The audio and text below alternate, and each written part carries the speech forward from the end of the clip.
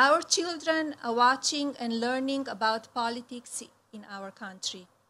They deserve a better display of responsibility and respect.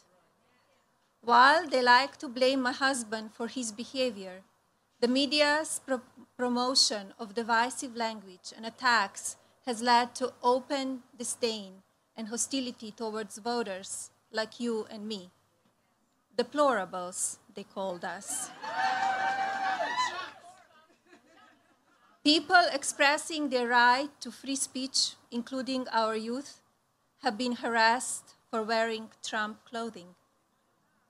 Because of acts of intolerance and even violence, honest and hardworking Americans are sometimes afraid to put Trump signs in their yards.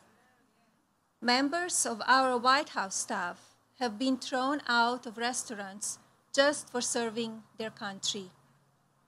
Even big tech companies are now politically censoring us.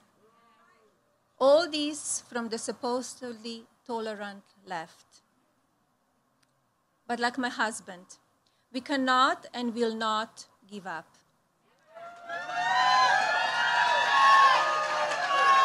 And while some journalists who have now become a political tool of the career politicians who choose to focus on the negative, we have chosen to focus on the American people and a brighter future. When the media and Democrats were focusing on overturning the 2016 election, Donald Trump was bringing jobs back to the American people, passing record-setting tax cuts, and achieving energy independence.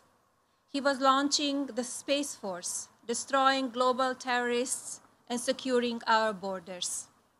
This is a president who is here with one purpose: to serve you.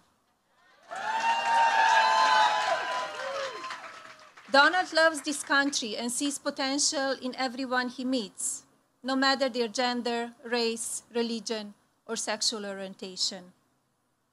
Donald loves helping people and will continue to fight for you every single day for 4 more years.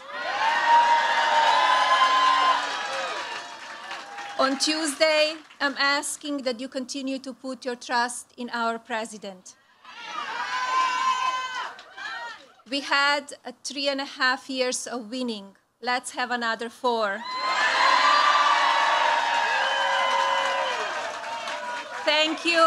God bless you. God bless your families. And God bless our beautiful nation.